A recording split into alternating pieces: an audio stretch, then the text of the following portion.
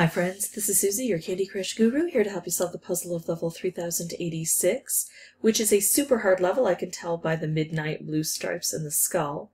We've got 35 moves to clear out 41 jelly, but the jelly is mostly under licorice twirls, with more licorice twirls set to come down. And the deal with licorice twirls is when I take out licorice, no new licorice is dispensed. And when I don't take out licorice, that's when it can drop down and infest.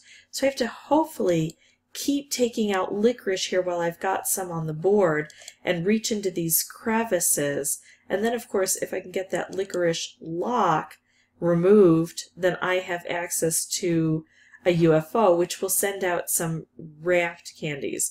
Notice now, though, I'm at a point where I can't take out any licorice. There can be sometimes a 1 or a 2 turn delay. It's based on the level.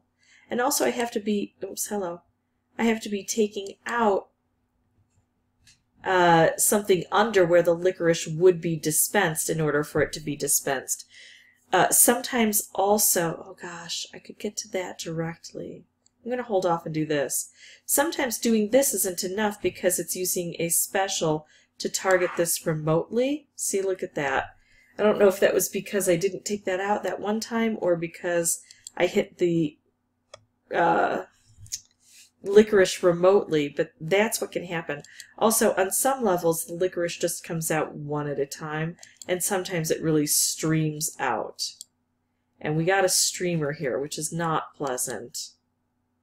Okay, so now I've got this. If I can hold off and use it later, then it'll target where it's needed most. But I don't know that I'm going to be able to wait to use it.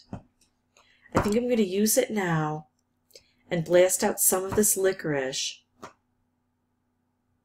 It didn't go high up at all. Oh, and then I've got ticking time bomb dispensers. Because, yeah, there wasn't enough bad stuff on the board for me, apparently. Oh, I wonder if I could get a green through here. I was trying to get a red through here. This would be a really good move. Except I've got licorice there, and it's not going to cut through it. I'm going to try this and just see if I can get green. Nope. But I did get some nice things to happen there. I cleared out some of those areas that are tough to get to. Taking out licorice. Now what should I choose? I've got these ticking time bombs. I'm going to take out licorice here. I could make another stripe, but it's not really going to do much more than this is going to do. This is better, taking out licorice.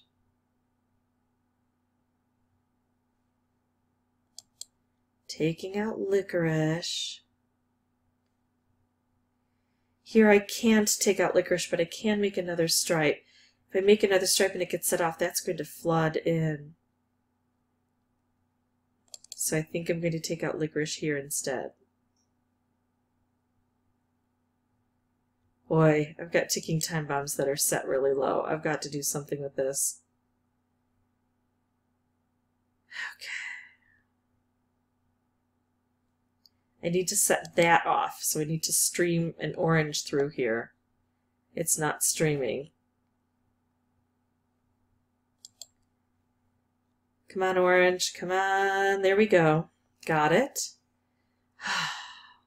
Now, not only do I make a color bomb, but I take something out there. I think this is going to work well. I'm going to take this out, which takes out a lot of this stuff.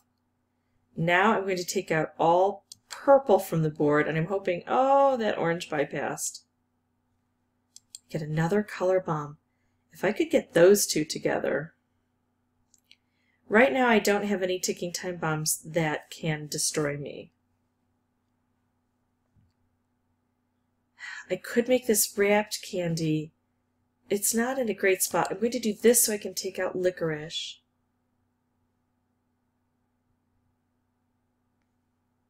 I'm going to do this to try to get these guys together. Well, this is at least going to take out the most prevalent color. Got it. Phew! All right.